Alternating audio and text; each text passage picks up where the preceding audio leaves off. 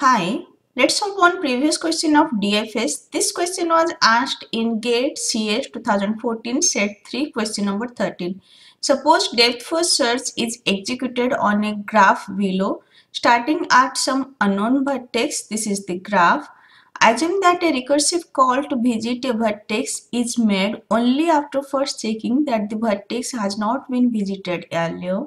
Then maximum possible recursion depth including the initial call is dash.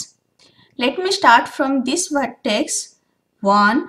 After that I can visit its adjacent. Here it is 2. Next I'll visit this adjacent. So here it will be 3. Next its adjacent 4. Next its adjacent 5, 6. Then 7, 8, 9.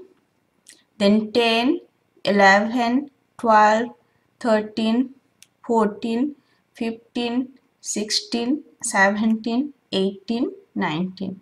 So we found here maximum recursion depth is 19. You can also start from any other vertex and you can check alternative way. Anyway, maximum recursion depth will be 19. Suppose here you will visit this vertex, then it will be dead end, you need to return back. So that will be not our maximum recursive depth. For maximum recursive depth, we need to visit maximum vertex.